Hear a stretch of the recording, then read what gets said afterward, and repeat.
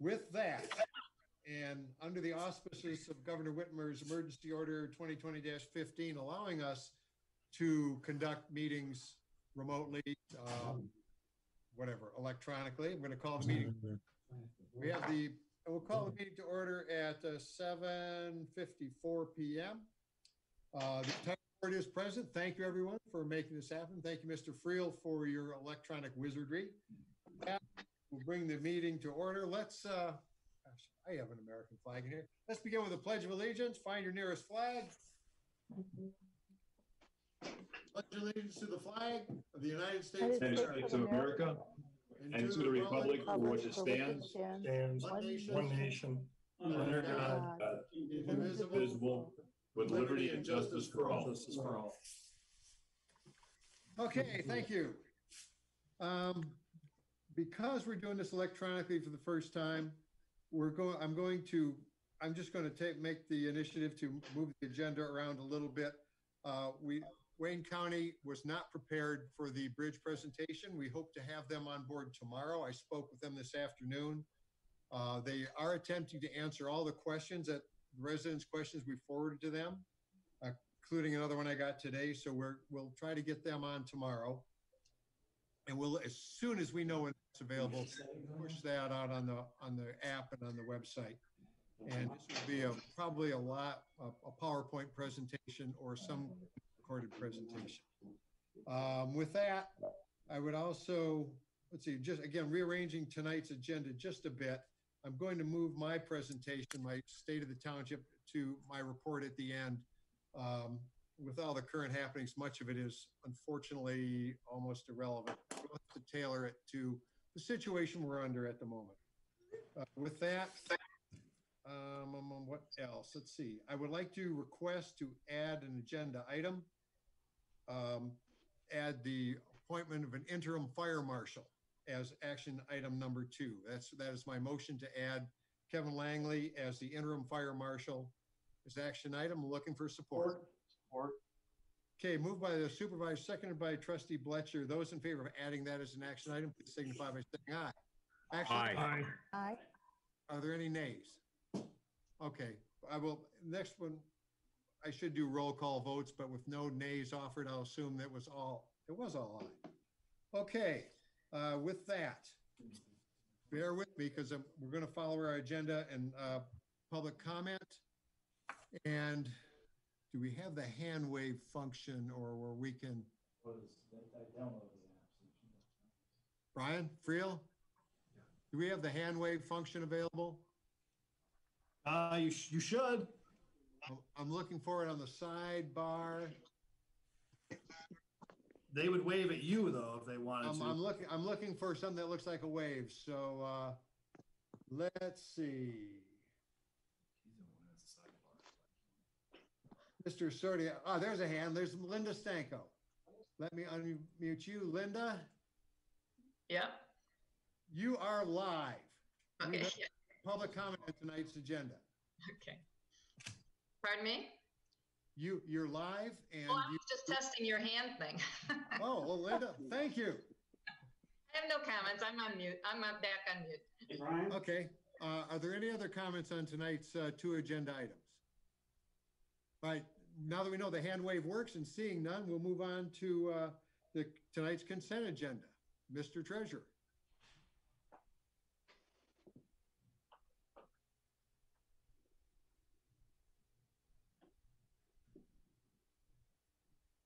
And I'm trying to unmute you, Ted. Bear with me. You should be your voice. You should be hot now. Okay, how's that? Now you're good. No, I'm good. All right. You're good. I'd like to make a motion to approve consent agenda 19-097. It's pretty lengthy to alleviate a lot of action items, but it includes the minutes of the Board of Trustees from the 9th of March. It includes the check register dated through March 20th, 2020. It includes the reappointment of Township Commission members through the fiscal year of 2020-2021. It includes a member resignation from the Downtown Development Authority. It includes the addition of a new member to the Department of Public Services. It includes a adoption of the bylaws, Robert's Rules of Order from 10th edition of Robert's Rules of Order, newly revised in brief. It includes moving April 27th, 2020 regular meeting to April 20th, 2020. Move April 27th to April 20th, 2020. Approve the process to distribute payments through April 9th, 2020. And that's it. Okay, moved by the treasurer. Looking for a second? Second. Okay, I'll give a second to Clerk O'Connor. Those in favor of approving the consent agenda as published, signify by saying aye. Aye. Aye. Any opposed? Nay. Okay, that will be, again, I forgot my roll call vote again, but that carried. And just with that, I'd like to say thank you to Jennifer DeBousset for her service on DDA. Welcome Molly Reno aboard, and also welcome Lara Saraki. Mr. Buddy and I had a chance to meet with her on her DPS commission. She will be a valued addition. She's a well-known bridge engineer, so I think she's going to be able to help us out. So welcome aboard, those of you. And again, Jennifer, thank you, and good luck raising your little man. With that, action items. The first action item will be to appoint the commission or committee chairs for fiscal year 2020 through 21. And I was going to ask Clerk O'Connor, who has a lovely reading voice, if she would read those into the record, please. Okay. As I'm losing that voice, so bear with me. It's a long list. The recommendation is to appoint John Schweikert as chairperson of the Planning Commission for the term April 1, 2020 to March 31st, 2021. To appoint Ron Moran as chairperson of the Brownfield Authority for the term of April 1, 2020 to March 31, 2021. I think since all the appointments are for that term, do you mind if I just read their names? I think you can read the names. Okay. To appoint William Kostick as chairperson of the Public Services Commission. To appoint Cliff St. Pierre as chairperson of the Greenways Open Space Committee. To appoint Jerry Bringard as chairperson of the Fire Commission. To appoint Anthony Kraus as chairperson of the Construction Board of Appeals. To appoint Paul Anderson as chairperson of the Police Commission. To appoint Chad Nowak as chairperson of the Community Recreation Commission. To appoint Ron Moran as chairperson of the Airport Commerce Park Commission. To appoint Chad Nowak as chairperson for the Festival Commission. To appoint Ron Moran as chairperson of the Downtown Development Authority. To appoint Brian Medved as chairperson of the Island Beautification Committee. To appoint James Bittinger as chairperson of the Zoning Board of Appeals. To appoint Al Anderson as chairperson of the Airport Advisory Committee. To appoint Brian Pollock as chairperson of the Bicycle and Pedestrian Advisory Commission. To appoint Salem Deraney as chairperson of the Board of Review. And finally, to appoint Peter Kluender as chairperson of the Municipal Ordinance Violations Bureau. Support. Okay, moved by the clerk, seconded by Treasurer Van Oss. Any discussion among the board on these appointments? Okay, with that, this time I will do a roll call vote, and just the way your pictures line up, Trustee Budney. Yay. Madam Clerk. Aye. Mr. Treasurer. Aye. Mr. Malvesto.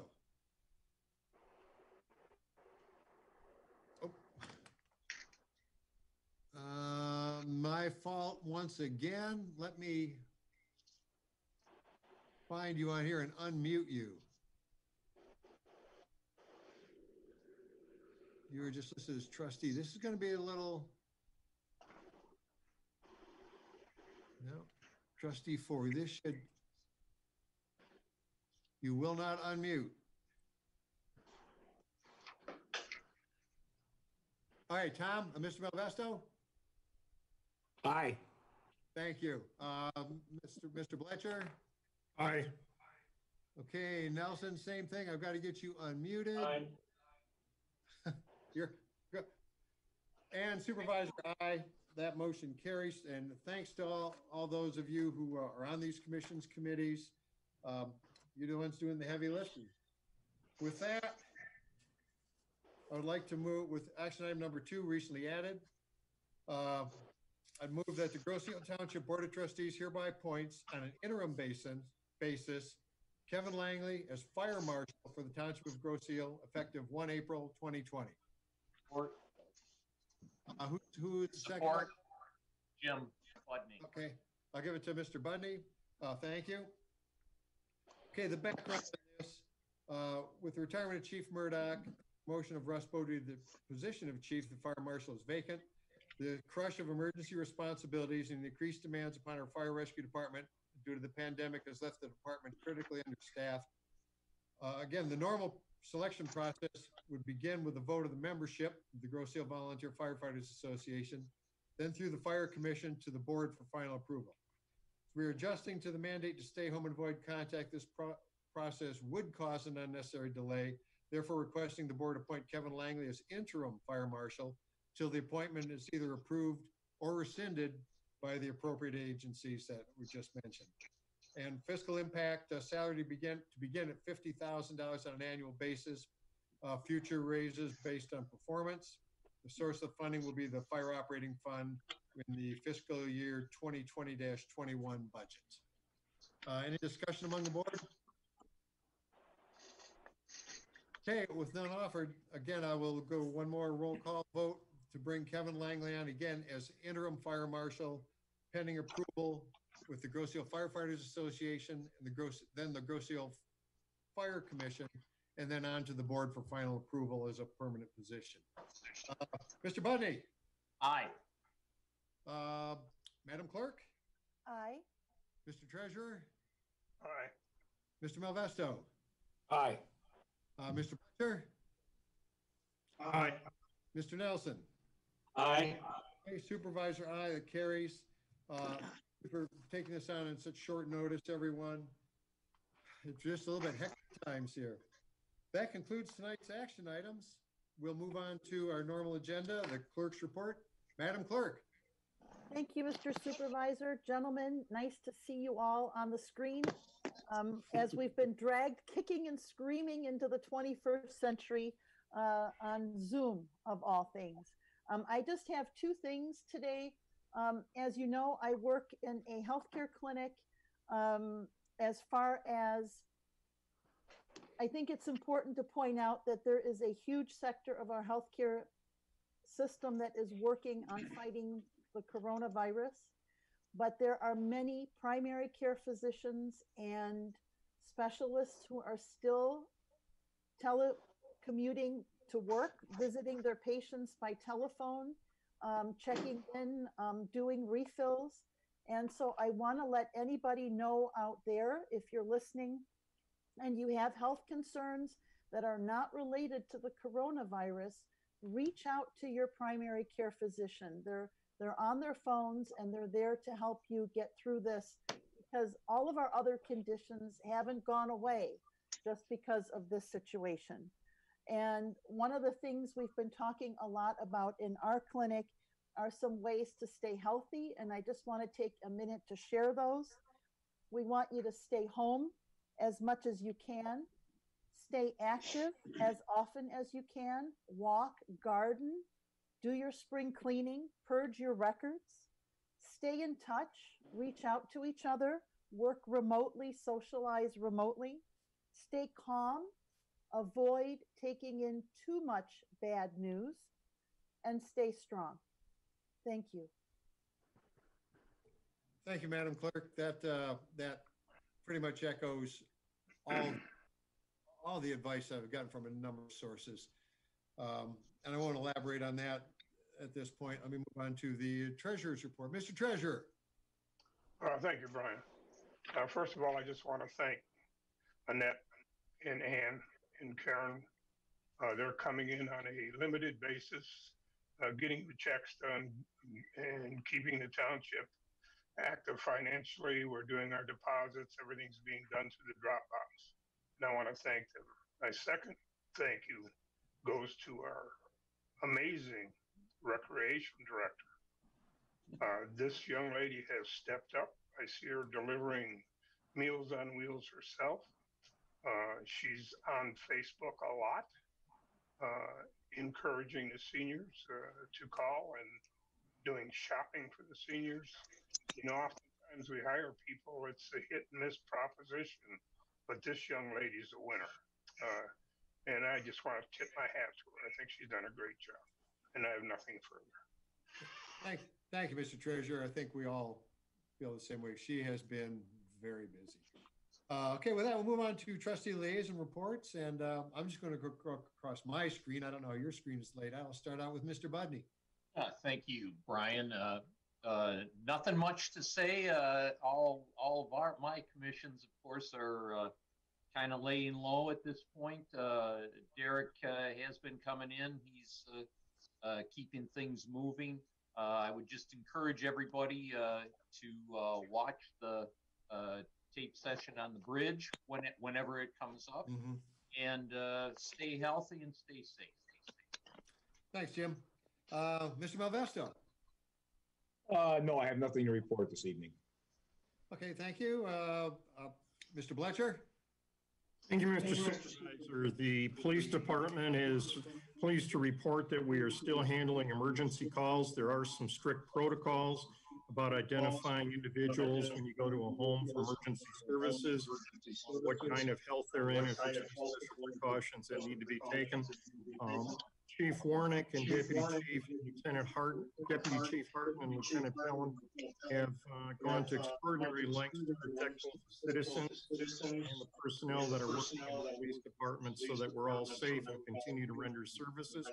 We are encouraged by the fact that it appears that the number of calls are down significantly. People say, hey, Carl, you're generating the feedback from your mic. Somehow I've muted you for a moment. Let's see if we can, because your report's almost unintelligible. I'm going to unmute you, and I think Dale's going to come in there and see why we're getting all the reverberation. We just put Mr. Nelson in timeout. Tim's in another room. We think that took care of it. Okay. Okay, Carl, continue, please. All right, sorry about that. At the conclusion of our last police commission meeting, Deputy Chief Harton was asked how the coronavirus was impacting the department and services. He indicated that he has done a tremendous amount of research on that. He has a lot of materials and sources that he can work with.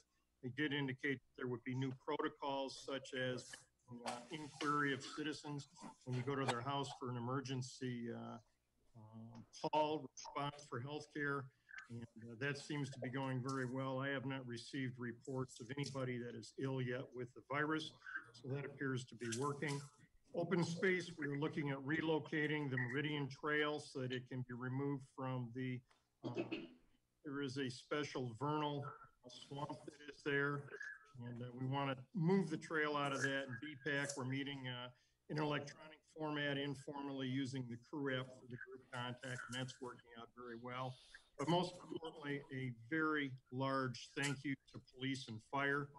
I understand that their calls are down just an awful lot so that people don't have to go to hospitals, but these men and ladies, gentlemen and ladies are out there every day answering the calls, coming in contact, and I just want to say that we thank them for the work that they do. They're the first responders, and they're doing a terrific job. Still make calls and runs to the hospital, but this has just been a very difficult time, and they are doing very, very well. And just a big thank you for that. And that concludes my report. Thank you, Mr. Bletcher. Along those lines, and I'm glad that our dispatchers are doing the first inquiries. we don't want to dispatch an ambulance and essentially expose 3 members of our fire rescue department to the virus if a family member could transport the person to the hospital. So again, we're trying to just, we don't want to run out. We only have so many guys. We can't afford to run out. Mr. Nelson. I have 2 things tonight. First of all, thank you very much, Ted, for your very wonderful comments about Kim doing a great job as a rec director. Secondly, Island Fest has been postponed, not canceled, postponed. So make sure you get postponed your head, not canceled. And I also want to thank Brian Friel for setting us all up tonight. For most of us, we aren't real tech savvy, and Brian Friel, you saved the day. Thank you. That's all. Okay. Thank you, Mr. Nelson. Let's see. Township, let's see, attorney. I'm looking for. I don't have anything to report. Okay, nothing from the attorney. I'm the township manager, Mr. Ream. Thank you, Mr. Supervisor. I'd like to let everyone know that although Township Hall is closed to the public, we are still open. And what I mean by that is we have staff rotating in and out. We're working remotely as well. We're checking our voicemails, working from our computers, and we're trying to address as many residents' concerns as we can electronically. And surprisingly, it's keeping us all pretty darn busy, but it's I guess it's a necessity. In many ways, it's working very well. The remote work is simply because we are limiting the number of staff in the building at any given moment. We have had some requests from residents about their delay in paychecks and water bills and things like that. And our answer is we're going to evaluate every request individually. So we don't have a blanket policy that we're going to do one thing or another, but obviously at times like this, we'll definitely be addressing the matter as deemed necessary. For information purposes, definitely grosse.com, check the website. We do push notifications, the social media outlets, especially Recreation Facebook. I know that's where Recreation Director O'Farrell is giving a lot of the updates on what's going on with her services. So all of that is available. Please do just that. Go to those media outlets, go to the website, and communicate with us via phone and email. And we would do everything we can to address your concern anytime. So definitely want to pass on a giant thank you to the management team and the entire staff. I think we're making it work pretty well. And at this point, no way is it business as usual, but we are getting business done. So I just wanted to assure the board that as well as the residents. Thank you. Okay. Thank you, Mr. Ream. Supervisor report. As I said, normally at this meeting is when I read the annual report, and I reflected back on it, and it was just crushing. All the optimism, all the accomplishments, all of a sudden had lost a lot of their significance. But there are a couple things I will reflect back on and what we've come through over the years. This is my 12th year as a supervisor. I'm still working as hard as I can, along with the rest of the board, I'm sure, to make this the best place to live in Michigan. Things we've gotten done, let's see, providing services. The major public works project was the Park Lane water main replacement. Teamwork between our DPS commission, the consultants at Rains, Wayne County, and numerous contractors all contributed. As you recall, up in that area in the north side of the north end of the township, we're having water main breaks every day. Once we replaced the pressure reducing valve, those stopped. We didn't replace it, we fixed it. And then we're replacing this water main with the new high density polyethylene. We should all be real proud of this. We're really building infrastructure for this community that's going to last long after we're gone, our kids are gone, and our grandkids are gone. It's good stuff. We should all be real proud of it. The our DPS was awarded the American Public Works Association Award for that project based on its size and complexity. When we lost that portion, and this was important a few months ago, and that portion of the loading dock in Detroit collapsed into the river, and the news people went nuts reporting all the radiation, except that there wasn't any radiation. And it was, to me, it was very disappointing how factually inaccurate the news reporting was, that they didn't bother to do any fact checking. And when I challenged one of the TV anchors, who was very proud of her work on this, that they doubled down and they came back and said it was confirmed radioactive. Well, I checked with Brian Kelly, my contact at EPA, and he was there on scene after the collapse. They found no radiation. MD Eagle now, the former DEQ, found no contamination, no radiation. The FBI was there. They found no contamination. I'm urging everyone, when you read these stories or see these television exposés, that catch your breath, give me a call, give one of your trustees a call, and we promise we can be held accountable. The girl on TV can't.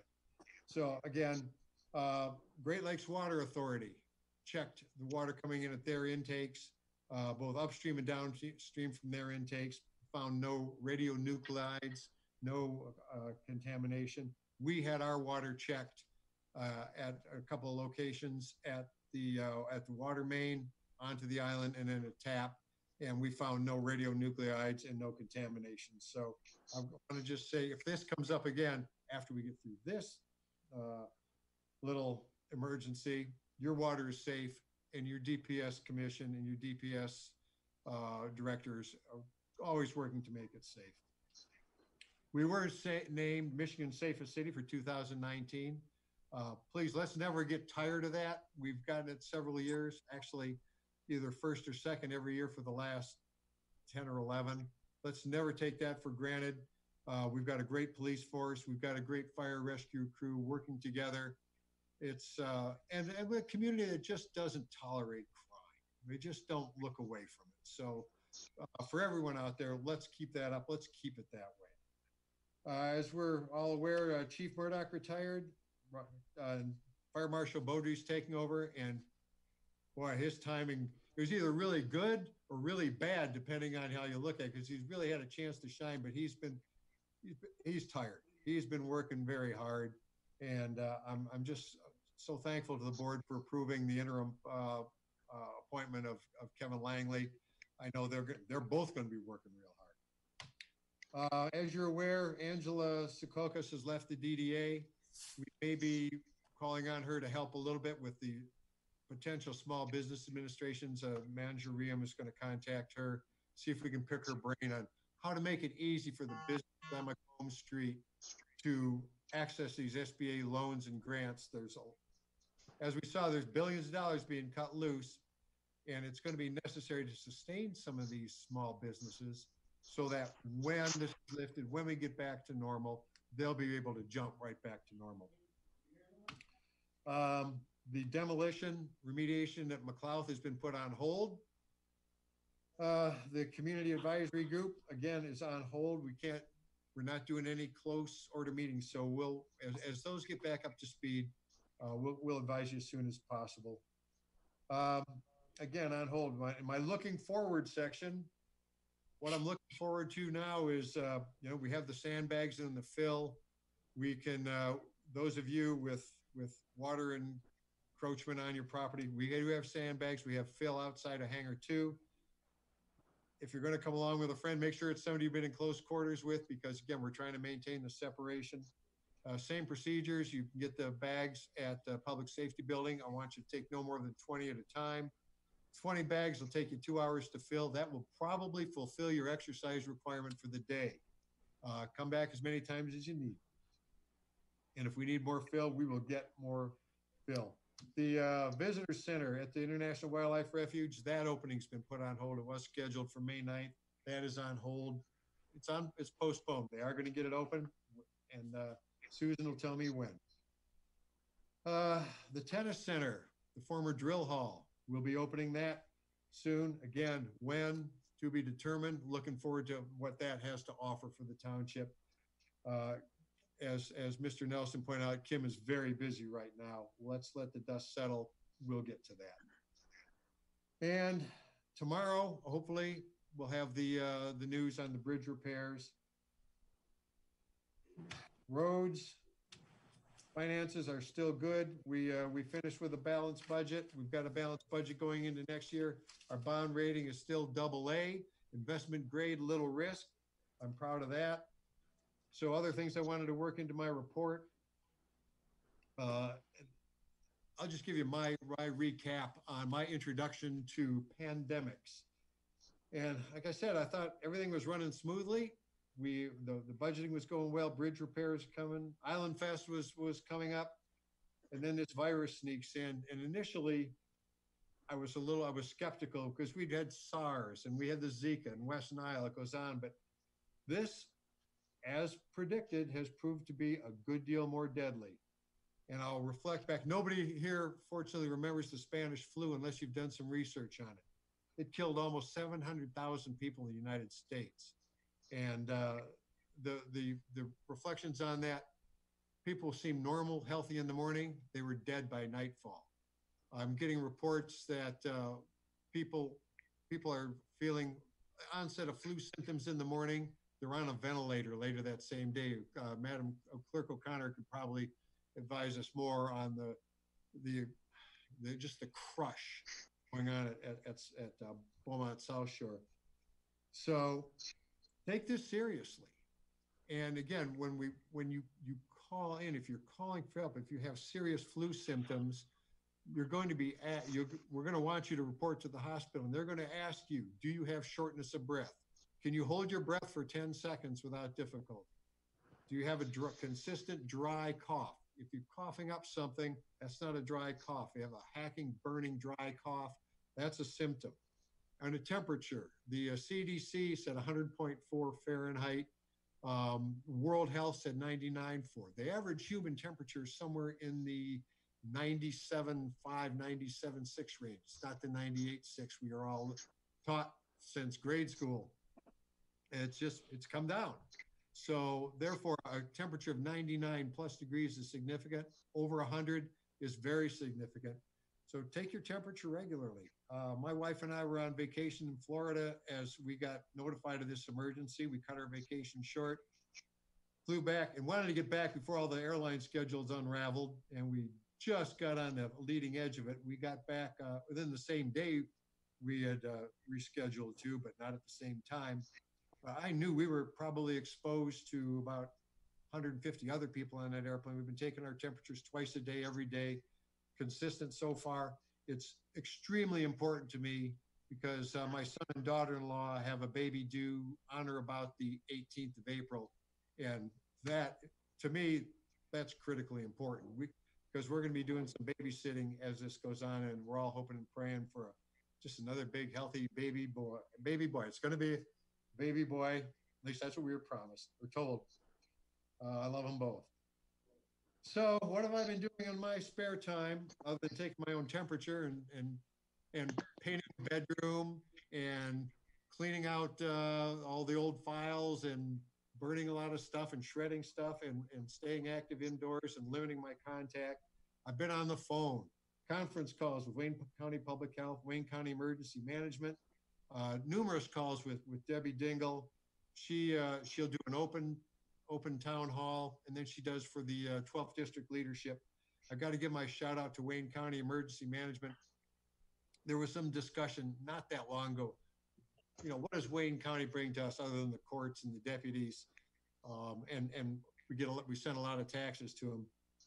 And this is outside the tax scope to some extent, but the Wayne County Emergency Management has been well ahead of this, and they're the ones courting through FEMA to get the deliveries to the places. Obviously, we were a little behind on that because the stockpiles weren't there. But I've been talking to them every day, and they're getting the stuff out. We're getting it to our people. They're getting it to the other emergency responders throughout Wayne County, the 43 communities outside of Detroit. And every day in the morning, I get the situation report. I send it to Mr. Friel, who has it up online and posted within seconds. And then later in the day, I get the, I'll just call it the casualty report. Those numbers are going up. They're going up frighteningly. This is serious, and those numbers are going to continue to go up. So please continue to follow the rules, the safety suggestions we're giving you. Let's keep this at bay.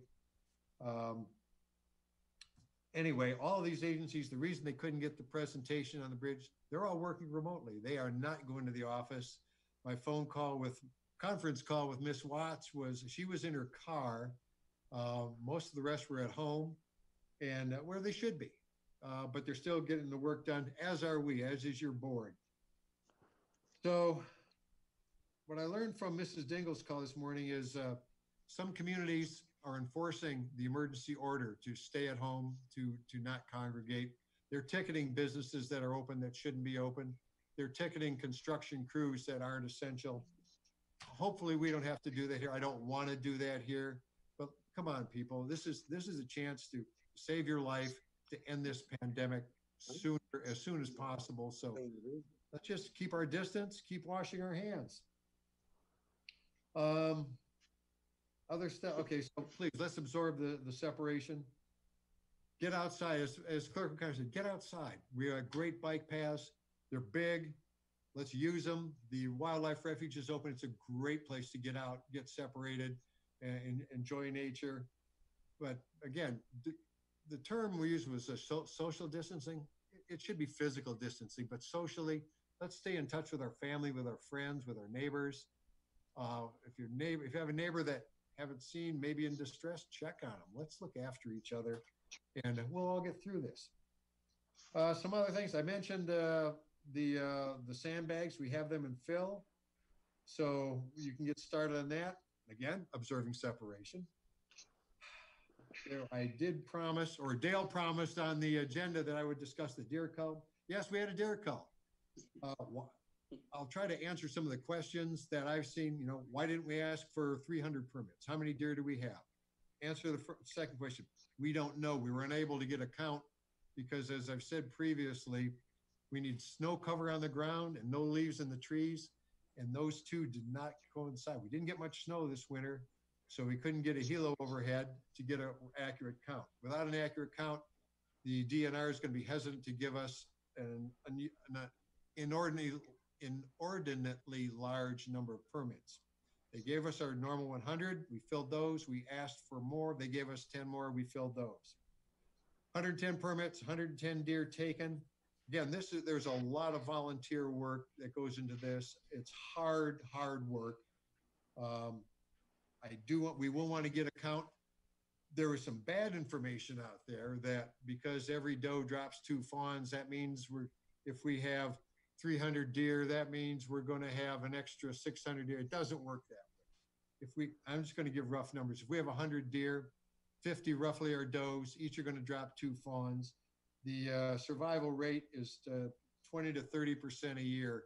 So of those 100 fawns that are dropped, 20 or 30 will make it to reproductive age.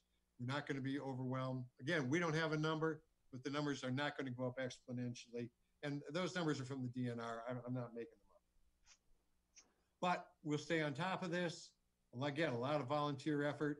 We're going to stay on top of it. And if we can get a count, whatever I learn, I'll pass on to you. And one more thing before I open it up to public comment. So while you're at home, it's census time. I filled out my census. It took me exactly 5 minutes from start to finish. The website is online. And it only took me, like I said, it took me 5 minutes, but there's only 2 in my household. If you have more household members, it's going to take a few more minutes, but it shouldn't take you any more than 10. So let's get it done. Grosse had an exceptionally high response rate in the 2010 census. Mr. Evans expects us to have an exceptionally high response rate in this census. So please take a few moments. You're going to be home anyway. So go ahead and spend a few minutes and get your census done online. What